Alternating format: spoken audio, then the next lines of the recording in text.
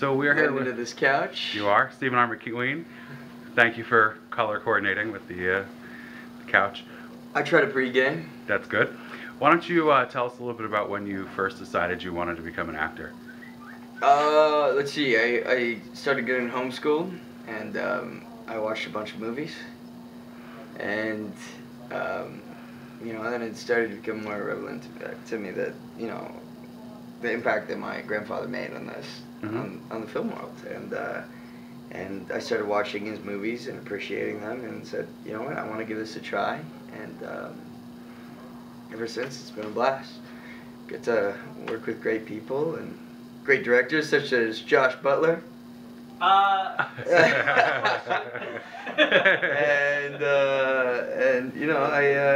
I don't know, it's been a journey and it's been a lot of fun. Yeah, I know you've done Everwood. You've been on Vampire Diaries, obviously, this is your 4th season.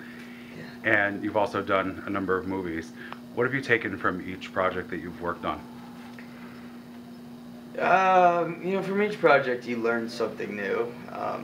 Vampire Diaries have been there for 4 years, so I feel like I've learned the most there, and I'm just excited for that next thing. And in terms of the different genres that you've worked in, have you found one to be more difficult than the other? Have you found that you liked one more than the other? No, it's all different. I haven't done that much comedy. I like making people laugh. You led me right into my next question. Why has somebody not cast you in something as a comedy? What is it about you that you get these dramatic roles when in real life you are probably one of the funniest people out there? First of all, thank you. I don't know.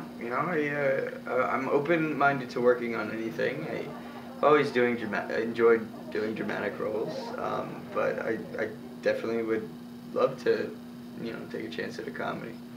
Would you do something that you would loosely base on yourself in terms of you personally, or like a character that you would create, not necessarily about yourself per se, but in something that you had in mind in a comedy genre, because you just come out with these, not even outrageous in terms of content, but you're just funny all the time?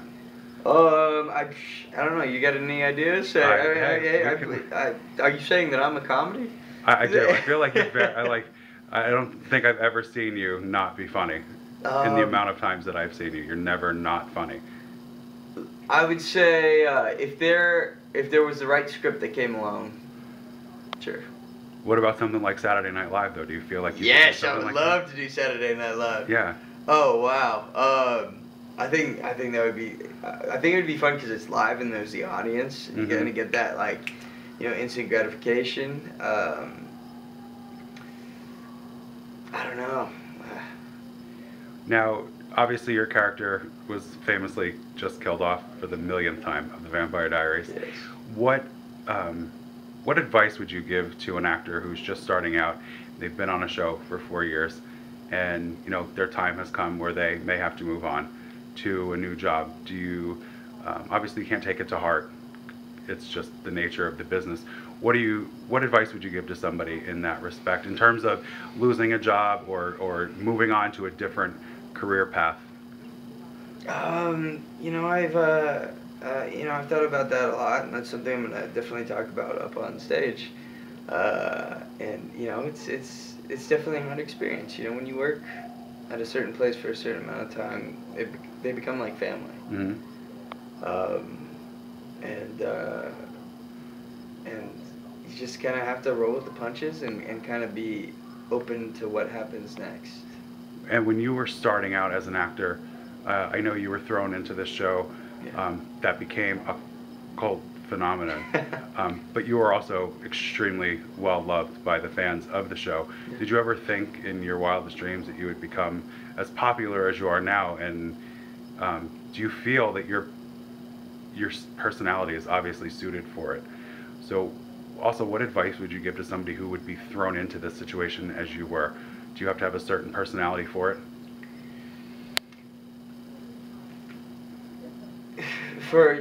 I think to act, you have to have a passion for it. It has to be something you enjoy doing, that you can be able to be comfortable feeling around people.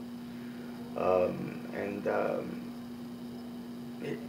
at the end of the day, I feel like a lot of people, make it a lot more complicated than it needs to be. I think, there's the character study and all that, but at the end of the day, you're having fun playing make-believe, and you have to be willing just to kind of surrender and let stuff happen in the moment, and see what happens next.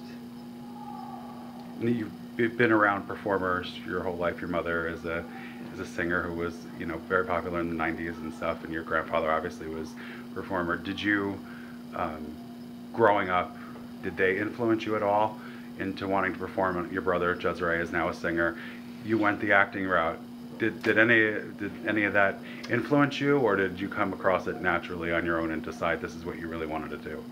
I wasn't sure what I wanted to do, and I gave it a try. I took some classes, and I really enjoyed it. I mean, obviously, my grandfather inspired me a little bit, but yeah, it wasn't until I started taking classes and just started really enjoying it that I was like, all right, this is what I want to do. This is what I want to do. And you were on, and may possibly still be on, a very high-rated show, and you're very popular, and you also have your head on straight.